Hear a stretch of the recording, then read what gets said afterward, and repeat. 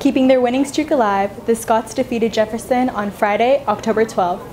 We prepared hard during a week of practice. Overall, kids were focused, which was great, and they really wanted to play for the seniors last year. This game was personal to us, so having that, we just felt more fired up to play. So last year, we were second place in our league, and we lost to Jefferson. And we had a lead during that game, and we let it slip away, and our kids were bound and determined to not let that happen again. We were actually really fired up because we really wanted to win, and we knew we could do it.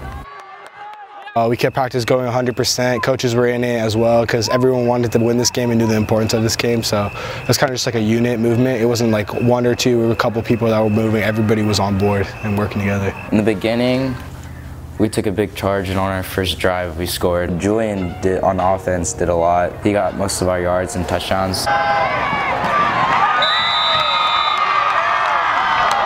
It's always important to jump on the other team because then they start to get unsettled. All right, you can play a little bit more aggressively, and you can just get that snowball rolling. We talk to our kids all the time about getting that snowball going, and once you get that rolling, it's tough to stop. I think everyone played tough. I think everyone knew how important this game was, and everyone wanted to pay them back for what they did last year.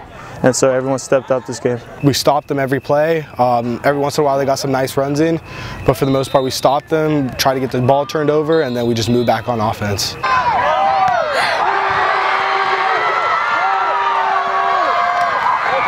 Anything we were feeling, like pain, like soreness, it was all worth it. It was all rewarding. Everyone was excited, everyone was hyped up. I mean, of course we're on our 5-game winning streak right now.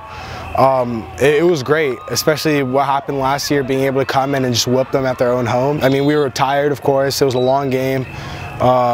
We overcame, we saw, and we took over and we won.